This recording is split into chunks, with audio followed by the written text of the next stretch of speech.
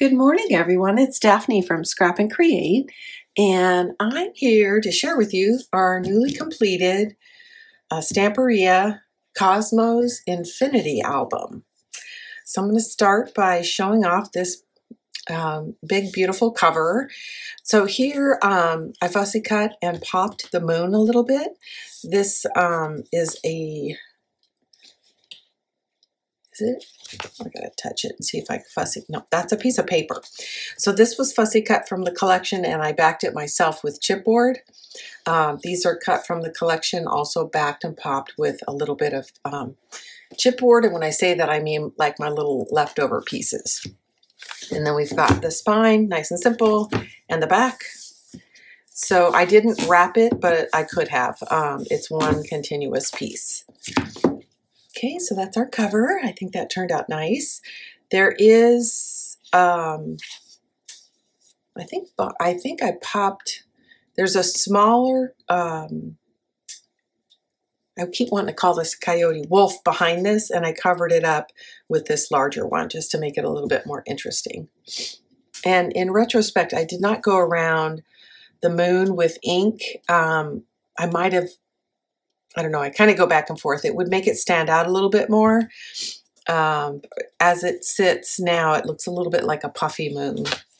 Okay, inside cover, we've got a nice pocket. And let me get my ruler out. I think this is 6 by 6, but I don't know, I could be wrong. Oh, 7 by 7. So that's what goes in the pocket. It's blank on one side, and then I did some color blocking on the other. And in the collection, when you get toward the end, you have to start doing some color blocking if you go with my material list. I think I finished with one 8 by 8 and one 12 by 12, and that's it. Okay, inside we've got these double flaps, and then we've got 2 inserts here. So I've got a 7 by 7, and then I've got a card here, which is a 4 by 6 folded card. Okay, on the cover is one of the cut-aparts, just matted with some cardstock. All of the large inserts in the pocket have a 2-inch strip on one side and a 1-inch strip on the other. There's enough to cover one side, but it's an intense amount of color blocking, and rather than take another 2 days to finish this, I wanted to get it out so you guys could take a look at it. Oops. Okay, page 1, page 2. These are cut from the collection pack, and I like the way that turned out. This is also cut from the collection pack, and if you watch the construction of this page, you'll know why it's here. So I'm going to leave it at that to make you go look. These are just here as decorative, and also to let you know that there's a tab here to pull down. I'm going to scoot down a little bit. This is a flap that opens like this, so you get this full circle effect. And then it opens with this big, I guess it's a moon. I'm not really sure. So you can place a photo on top of that if you like. And just to, let's see if I've got, I think this is like a 4 by 6. So if you place a photo on it, just make sure when you glue it down, it stays attached to this piece, and don't glue it to the flap that goes down. So it could be smaller or larger than the circle itself. Okay, that closes, and this closes. This is held together with magnets. I had this scrap, and I just really like the way it looks, so I did this corner tuck spot by doing a radius, and I just followed the line on the design paper, and I like the way it came into this. So you've got this radius and then a radius here, and this is, if you don't want to cut a radius, you would start with a 4.5 by 4.5. Then I've got these 2 inserts to tuck in, place a little chipboard there, another 7 3/4 by 7 3/4 photo insert, photo mat. These 2 pages are mirror images, so day and night. And this opens like this. So you've got 2 photo mounts here, place for photo over here, and then this large area. And then this page is the same, just opens the opposite direction. So the center has a fairly large space for photos. And of course you can put photos here too. I like the way that turned out. I like doing the light and dark against the light there. Oops. One more large photo mat.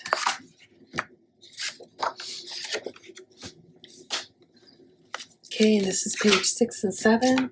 Be sure if you go to build it the way I've done it, to look at the build numbers. I did build this album out of sequence. Okay, so these are the same design, but slightly different papers. So you could do a pretty large spread.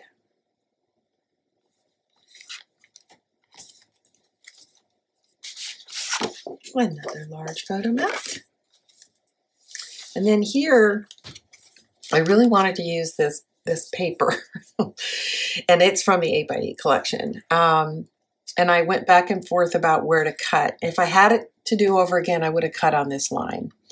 Now, if you do decide to do that, what I would recommend is take this whole piece of paper intact and glue it on your backing, your cardstock, then cut. And that way, this area that you have to leave open to tuck your photo mat in will be more rigid. And that's especially important if you've only got a narrow space to work with. Mine's a little thicker, so I didn't do that. But if I had it to do over again, I would have cut it here. But I would have first started by backing the whole thing in cardstock just to make it more rigid. Ooh, it's stuck on something. Here we go. And so we have this round photo mat that goes in here. You could place a photo here and here.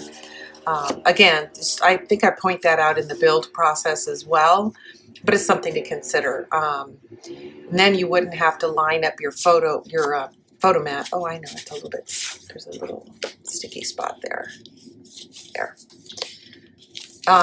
Then you wouldn't have to worry about lining up your photo when you slip it in, because it would just be a circle perimeter. Now the way it is, I've cut through some of these. I guess I made it a little bit tighter than I thought. I'll have to go back and work that. It definitely fits. There we go. I have to kind of push down a little. I have to line up my picture. See, there's the completion of this angel right here. And if you cut on that outside line, you don't have to worry about it. You just slide it in and you're done. And it doesn't really matter which way it lands. Okay, another large pocket here. These large pockets are really nice to keep track of any photos that you haven't put in your album yet, or any ephemera pieces, tickets, brochures, and stuff like that, as well as any of the ephemera that you haven't glued down that you want to wait to put into the book when you add your photographs. So it's specific to your photo layout.